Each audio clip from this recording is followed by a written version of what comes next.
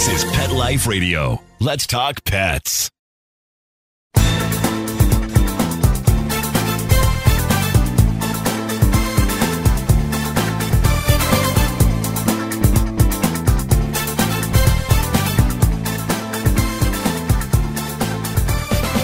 Hi, everybody. Cheryl from Unleashed with my co-host, Geri. Geri, say hi. Hi, Cheryl. Hi, Cheryl. And Marty, say hi. And we'll all say hi to Marty. And we just wanted to touch base today and talk about some very interesting things that Geri and I discovered, which we should have known, but... Yes, we should have. We should have. We didn't even think about it. Well, we don't think about it. You don't, especially, obviously going to talk about the blood transfusions first. Right. Blood donors for our dogs and cats. Yeah, it is just a fascinating subject. I never thought about it until you brought it up. And then I did a little research, and here in Virginia, we actually have a rather large facility, Blue Ridge Vet Blood Bank, not far from me, maybe 20 miles. Who knew? That's terrific. And I think people should know. Of course, you could always, contact your own vet to, I don't know if they do it. Not every vet might do it, but they should have, I'm sure, in areas they have access. I was just asking if even the shelters, take blood from some dogs, but maybe they don't. I don't think so. It really is something that we don't pay a lot of attention to here. And it's something that I think that you can inform your listeners about. It's like a Red Cross for dogs. When you think about it, the Red Cross, has blood drives to collect blood to send all over the country. But when we think about blood or plasma for dogs, we really don't think of a source that we would go to. Right, because in an emergency, you're not thinking, but it lasts up to 35 days, which I think is pretty good. They take either red blood cells and they take plasma. And they break it down. They break it down. What normally vets will do if you have a dog that needs a transfusion for surgery, they go whole blood to whole blood. That would be like just the blood from another dog and put the transfusion. So it's done at the time of the surgery. But the idea of these blood banks, canine blood banks, is to, just as you said, to separate it, to separate the red blood cells from the plasma and store it in case of car accident. It's for surgery. It's definitely for surgery. It is. And the other thing that I read up that I was surprised at is the transfusions are used for the parvo virus, I think they said. And of course, in the summer, that can be a challenge to many vets. They have a lot more dogs with that type of virus. I think, is that the one that settles in the heart? That heartworm. Heartworm is a horrible. It's a horrible. Yeah, I'm thinking that's what that is. The cure is the dog has to be in a cage for like 6 months and can't move. I don't know how you could do that to an animal. It's worms that wrap themselves around the heart. Is that what that is? Yeah, that's why you have to get. Dogs definitely need to get, I think it's a vaccination or a shot or something. I mean, heartworm medication. I have Marty on heartworm There is a lot medication. of stuff out there. And, as, more dogs, people have sometimes multiple dogs, but there's a lot of animals out there. I mean, so, diseases can be, there's been a couple of cases of, I don't know if it's rabies or something else with the, with not the possums, but with the raccoons, that they're acting weird. It's it's almost like a distemper, but like they're out during the day and they look like they're drunk. Yeah, no, I just know that here I have a large piece of property. You can tell when an animal is acting strange and that their behavior is not typical for the environment. And so when an animal really has that type of disease, if it's distemper or what were you saying in rabies. Well, there was a rabies with a bat down here, and I love bats. I'm all for bats. They kill mosquitoes. But down here, there was a bat that was acting strange, and the father put him in a bucket, and it turned out that he had rabies. And rabies. I haven't heard of rabies in years. You know. I mean, you're not even allowed to take pets out of the country. Oh, no. I never really looked into the canine blood donor type of thing. And I will, of course, Marty's too old. I mean, he's not a healthy dog. You have to be a healthy dog. You have to, you certainly be a younger dog. Marty has his own issues, so not a good idea for an older dog. But young dogs can donate that blood. And you were right. They do it through the jugular vein. In the neck. 10 minutes, no pain. Yes. And they get, just like people, because I used to donate blood, they get a treat, they get a toy, they get a sticker. Yep. And in a few minutes, I think it's a wonderful thing. And certainly as a pet owner, and I've been a pet owner, a dog owner for many years, I never gave it a second thought. I know. Just never gave it a second thought. Could you believe it with cats? You know, it's amazing. Of course, the same would apply to cats, but you just don't think of it. And yet, I mean, I have been fortunate. None of my dogs have required major surgery, but I guess any dog that requires a major surgery would need a supply of blood. And they have 8 to 12 different blood types for dogs. That's fascinating. Oh, I didn't know that.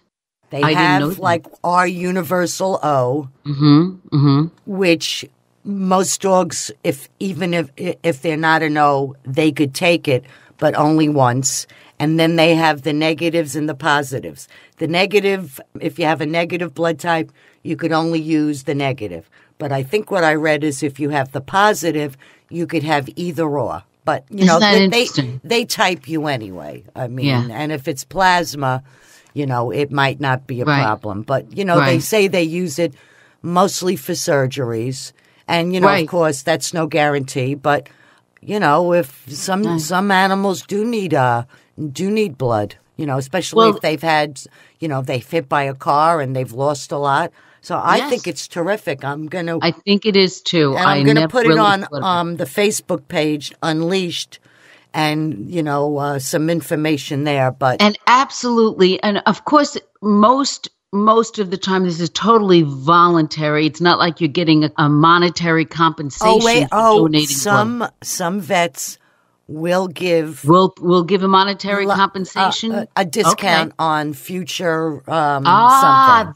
Wouldn't that be wonderful? Right. Maybe not so much the vet, maybe the place you're talking about. To get people, like to go to a Red Cross facility. Because you need a facility where they could do this. Of course, most vets would be able to do it. Now, they would need to store it. That's the situation. I think that's the issue, that many vets individually might not have the capacity to store it. And that's why it's not very well known locally, individually, as a pet owner. That facility in Purcellville, Virginia, is a large facility, and it serves, I think they said something like 3 states, West Virginia, Virginia, and Maryland. And it is an all-volunteer. You bring your dog in to donate that blood, and then they distribute that blood through different veterinary hospitals or veterinarians in a tri-state area. So it's like a Red Cross for dogs. That's so terrific. They're actually storing the blood there. My vet is a local gentleman. He's been around for many years. He has a small office, so he wouldn't have the capacity to store it. But it's wonderful. I think you should put it on that Unleashed page because people can check into it if they have young dogs. Yeah, and they could always ask their vet. I'm sure their vet will know. Yes, there are some, I could put the list down as well. Yeah. There are some facilities like your facility, but there are some that you can go to. But, and we know about animals. And I found this out not too long ago, but who even thought of that? I know. I think it's a great idea, and I'm glad you brought it up as a topic for your show and make people aware that you need an awful lot of blood. I mean, they're a mammal, and they want to save them. Oh, please! And they have them at the parks. All of these parks. I think we should look into that. Into what? Well, these zoos, they have to be on hand with all of this stuff. The zoos have the facilities, hospital facilities, right. I'm sure have, transfusions that are commonplace at those facilities. And I'm sure they have state-of-the-art equipment and probably have a supply of blood on hand. Veterinary science for big animals and for zoos is a godsend for sure. Yeah. They are very, very special. Well, I think that's where, if anybody out there is listening and wants to know what to be, I think that should be it. You don't need to be a cat and dog vet. You know, with a bunch of old ladies coming in and vaccinate and do this. You need it's exciting. It is. Especially now with social media and Facebook. I mean, that giraffe kept me up for hours in the middle of the night waiting for her to give birth. Oh, the baby giraffe. Yes, yeah, I know. Isn't that wonderful that we can actually see it now? The cams, they, in fact, tomorrow I'm actually going to a wildlife center here in Virginia. They have an open house twice a year that they allow the public to come in, and they give you a tour of the wildlife center. They bring in injured wildlife. So the last time I took my grandsons a couple of years ago, and we saw beautiful eagles that were being rehabilitated, and then they released them back. So the Waynesboro Wildlife Center does this twice a year that they allow the public in, and that is wonderful. But I also, and I'm sure you've done this, you watch the webcams that they put in the nests, then you can watch. Oh yeah, the eagles and the falcons. The eagles and the falcons, or any wild animal. They use the webcam. The technology today allows you to be right there and up close and see nature up close. That is just phenomenal. So for animal lovers, this is great technology that we have now. Not when we were growing up, it was so difficult. You had to go to a zoo to see any animal. Now you can watch these animals up close and personal in so many different venues. It's wonderful. It's all wonderful. All right, we'll be right back after our sponsor. Okay. Sit. Stay. We'll be right back after a short pause. Well, 4 to be exact. You know that feeling when you go to clean the litter box and it's a complete disaster? Yeah, we've got you covered. Introducing World's Best Cat Litter Zero Mess, the advanced litter that gives you 2 times better clumping and more odor control with less litter. Zero Mess combines the concentrated power of corn with super absorbent plant fibers. Translation: scoop once and you're done. Find it at a pet store near you and save $2. Visit www.saveonworldsbest.com. Let's Talk Pets on PetLifeRadio.com.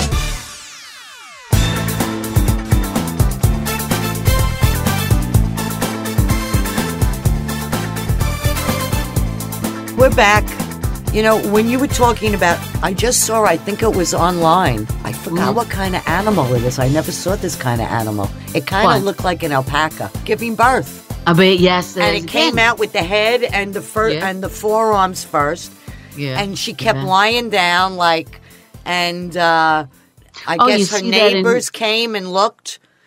She sat down, she got up, she sat down, and finally the thing fell out. I mean, and then he lied there and everybody came and sniffed him and she sniffed him and it was fascinating. Yeah. It is.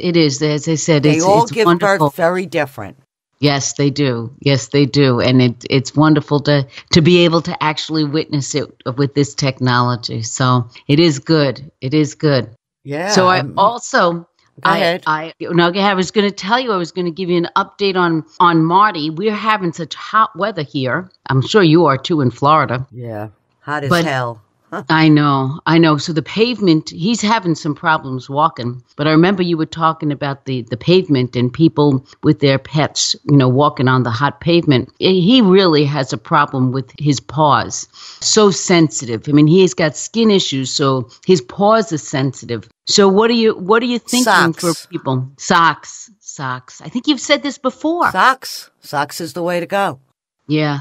Socks in the grass, and I guess very early in the morning, and maybe late at night on the grass. Yeah. But when you're on the grass, you don't know what's on the grass. I mean, here we could have fire ants. I mean, there's stuff all over. There are new beans and insects, and not that I love all of that stuff, but I would. Well, I think the summer is difficult for pet They have owners. socks with the rubber on the bottom. Right. Yeah, they do. Oh, you hear him growling in the background? Now growling, I think he just wants a treat. He's not angry, but he's kind of making noise in the background. It's that time of day. Is it got to be close to late afternoon? He's thinking that it's time for a treat. But no, that I think. Look who's training who. What's that? I said, look who's training who. I know. He's so good though. He's had. Oh, there he goes. There he goes. Hi, Marty.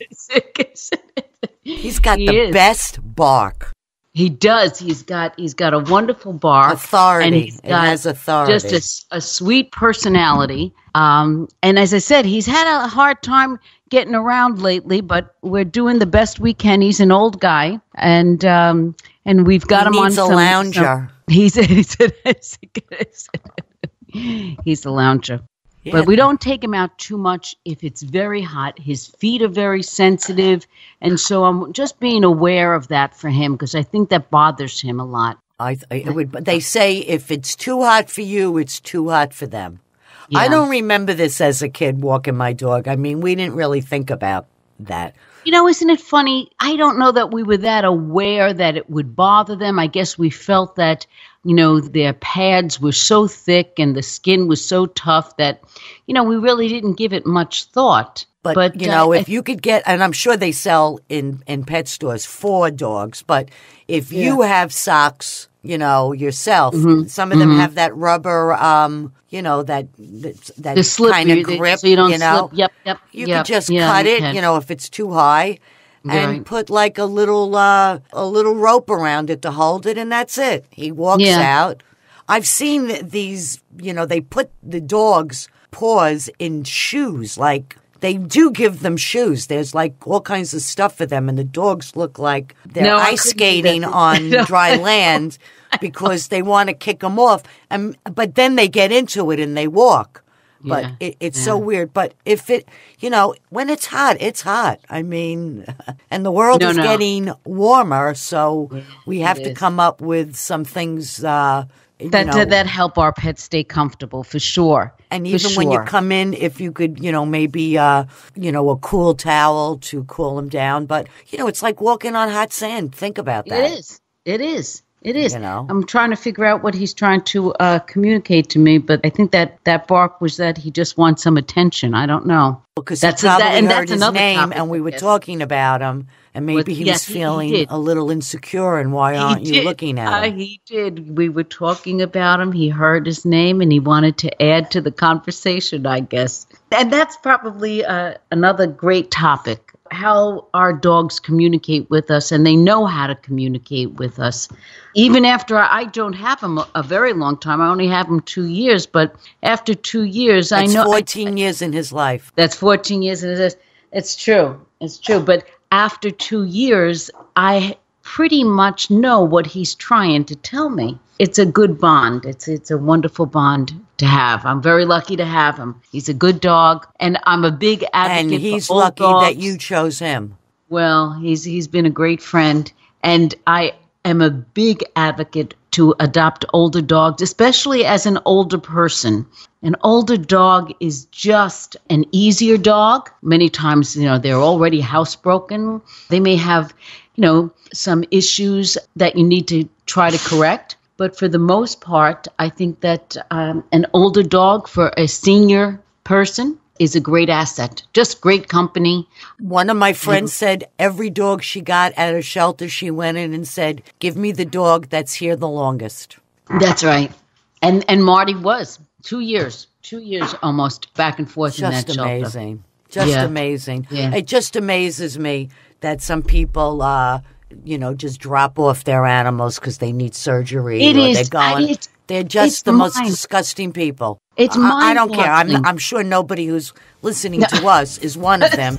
All right, let's take a break, and then we'll come back and let's talk about what we're going to talk about. We'll be right back. Okay, time to call off the dogs. We'll be back with more biting topics right after we kibble a little with our sponsors. Does your dog itch, scratch, stink, or shed like crazy? Come to Dynovite for help. Order a 90-day supply of Dynovite. Dynovite is nutrition. Pick up 2 bottles of Lico Chops. Get the 3rd bottle free. New improved Lico Chops with omega-3, omega-6, vitamin E. And now, 6 extra direct-fed microbials. Even better for the digestive tract and immune system. Try Lico Chops. Buy 2, get 1 free. At Dynovite.com. DINOVITE.com. Let's talk pets. Let's talk pets On Pet Life Radio. Pet Life Radio. PetLifeRadio.com.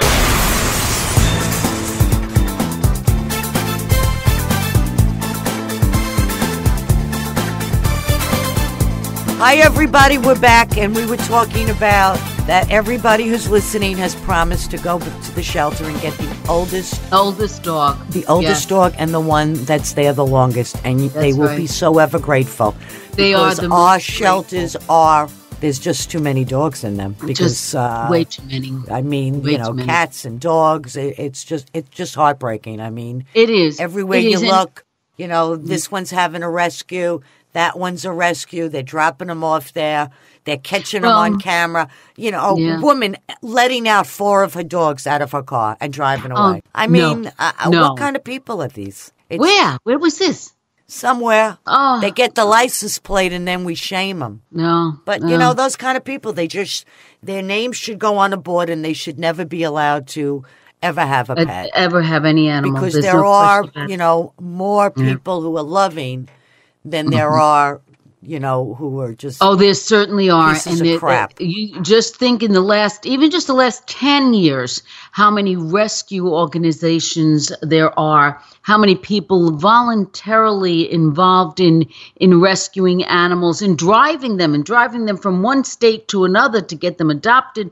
I mean, really, that's the greatest thing. There are some people is. that I post some stuff for. Yes, you that do. They just, an hour and a half, 2-hour ride. Yes, they take different legs. Absolutely. It's amazing. It really is amazing. There's a lot of organizations. There's a lot of organizations that have poodles, that have schnauzers, that have this one, that any one. breed you want. Any breed you're interested in, you can find one rescue organization that you can help and you can adopt an animal from. I think it's just wonderful. And now, certainly with the technology today, with the internet, you can see, gee, I can drive, 15 miles, I can drive 500 miles. However, whatever's convenient for you, you can find animals that you are interested in all over, in every state. So it's wild. It's good, and there are always more good people. But we could talk forever on our next show about this because it just never ends. So I want to thank everybody for listening. Keep up the faith. If you want to send us any message, you could send it to Unleashed Radio Show with Cheryl Kay. I'm on Facebook, or you could look at our line here, and we just want to thank you, and we want Marty to say goodbye, and we want to tell everybody to live their life unleashed. We want to thank Mark, and thanks for being here, Jerry. It's always good to talk to you. My pleasure. Great. Talk to you later, Cheryl. Bye-bye. Let's Talk Pets, every week on demand, only on PetLifeRadio.com.